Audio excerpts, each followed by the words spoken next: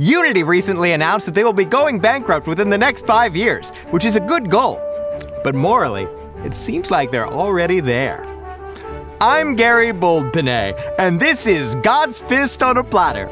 Normally, when a company is going bankrupt, they try to reassure investors that everything will be okay and cut costs. But Unity likes to be fully transparent. In the months leading up to the announcement, the CEO and his buds sold thousands of shares of Unity's stock, which is the kind of honesty I can appreciate. It's like when my Uncle Bertrand was gearing up to plow his 2017 Chevy Malibu into a telephone pole on Birch Street. In the months preceding, he prepared himself by acquiring more and more moonshine. I would often say to him, "I'll see you at the pole," and he would nod and smile. That's why they call him Honest Bertrand. I've told Bertrand several times that he should apply to be CEO of a company, but even his honesty is not on the level of former EA CEO John Riccitiello, who joined Unity in 2014. Knowing right then that the company was doomed, he broadcasted his lack of faith in Unity by spending its cash reserves buying company after company, even those that had nothing to do with gaming. It's like when you want a divorce, but instead of saying that, you purchase Finger Food Advanced Technology Group instead. And when they don't take the hint, you proceed to purchase infamous malware developer IronSource. When your spouse asks what it's for, you smile slyly and say, "Reasons?" And then retire to the garage to jack your hog to a chart of your stock plummeting.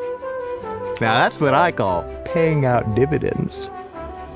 But game developers just couldn't bring themselves to leave Mr. Riccitiello. And who could blame them? So Riccitiello played the only card he had left: burning the entire house down. Normally, a company updates their terms of service periodically, but Unity simply deleted theirs, which in the business world is what's called innovation. It's a lot like my Uncle Bertrand scraping the numbers off his license plates. It's what makes them both real disruptors in today's market.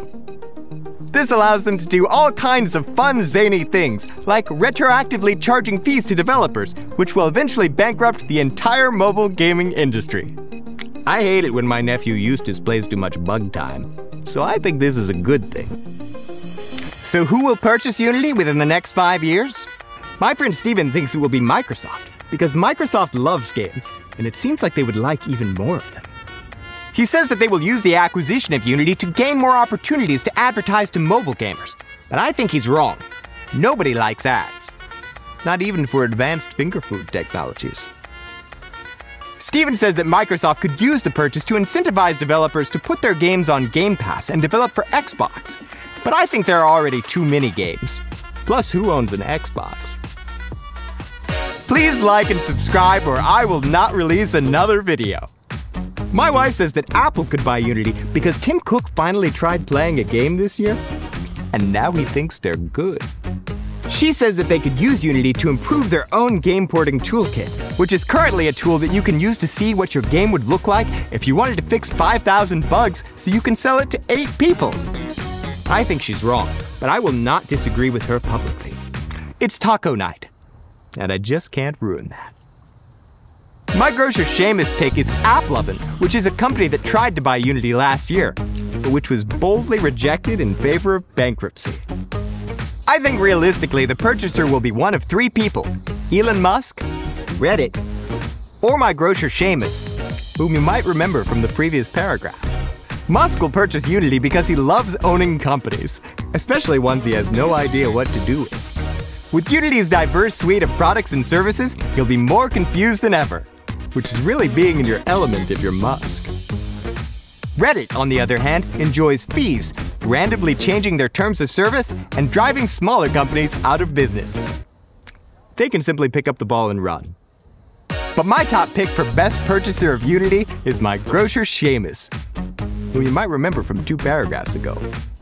I have never seen a man so deftly handle a rutabaga, and I think that says a lot. Whatever the outcome, I expect that if Unity is not purchased, we'll soon be able to find them blazing the same trail that my Uncle Bertrand did in 2014, setting his car on fire in front of a local grocer and then falling asleep beside it. Some might call it insurance fraud, but I call it being a fucking legend. Here is a drawing of my Uncle Bertrand. which I hope you will all keep in mind as you click away from this video. And now a word from our sponsor. Please, don't trample the prairie grass. It needs you. Join me next time.